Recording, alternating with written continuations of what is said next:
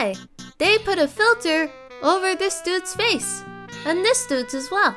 They put a filter over multiple faces. These are very good-looking men, yet they felt the need to put a filter over their faces. I don't get it. Call me old-fashioned. I don't get it. Now don't start the whole it's not edited shit, because we know it's edited. Look at that. That is blurry as shit. Whose face looks blurred? It's not even a subtle edit as well. It's just like straight up, you don't have facial features anymore. And it's also not just the lens, because no lens blurs only somebody's face.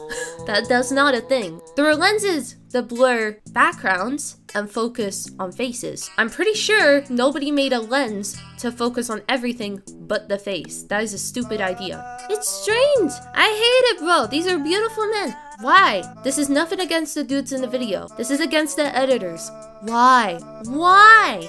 This whole fucking beauty perfect shit is so stupid. I mean, just look. This is the man with a filter. This is him without the filter. Without the filter, he is literally beautiful. What the fuck? Why? That's literally all I have to say for this video. Why? I'm pretty sure in the music video itself there aren't any filters, so why is it just the behind the scenes footage? Makes me uncomfy. Because if somebody did that to my face, I feel like I'd be calling them saying, why the fuck would you do that? What the fuck?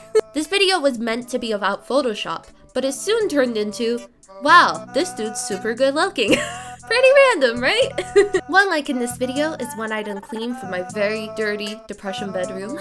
Also, I'm autistic, so if you don't like the video, maybe you're just ableist. I'm kidding, I'm kidding. I thought it was funny, and that's all that matters. See you later. Peace.